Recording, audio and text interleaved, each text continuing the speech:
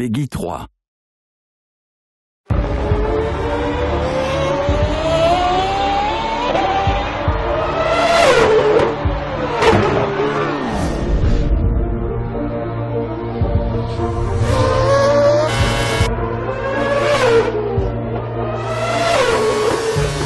Nous y voilà, un tour à Spa. Dans la dernière chicane, vas-y tranquille à la sortie et redresse ta voiture. Concentre-toi sur la traction. Ne laisse pas les roues patiner avant d'aborder la ligne droite des stands. DRS et un petit coup de kers vers le premier virage. C'est l'occasion de dépasser en course en surveillant le freinage parce qu'on peut facilement bloquer les roues.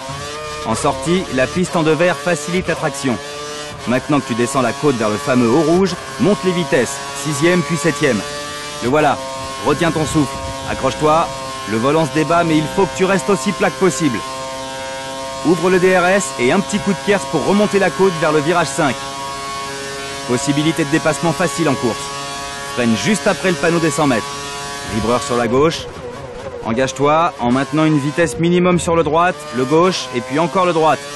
Maintenant, surveille le côté gauche de la piste. Il faut utiliser tout le vibreur en sortie au point culminant de la piste avant de descendre vers le numéro 8. La voiture s'ouvre toujours ici à mi-virage.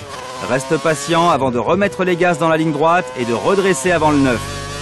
Monte bien sur les vibreurs à l'intérieur et en sortie avant la descente vers Pouhon. Ce double gauche est un excellent virage à prendre en F1. On sent léger dans sa nuque et son dos. En sortie de virage, les yeux sur la gauche. Les panneaux sont là pour t'aider. À celui des 100 mètres, freine et rétrograde en 3e et concentre-toi sur ta vitesse minimum pour le virage à droite puis à gauche. Décale de nouveau la voiture sur la gauche, freinage en ligne droite pour passer en seconde. Monte bien sur le vibreur en sortie avant le virage 15. C'est un virage important à bien prendre en conservant son élan sur cette longue ligne sinueuse. Monte les vitesses, 6e, 7e, reste à plat pour le virage qui arrive. Blanchemont, 7e, plein gaz. Doucement dans ce virage sans perdre de vitesse. Si tu as l'occasion de dépasser, fais-le ici.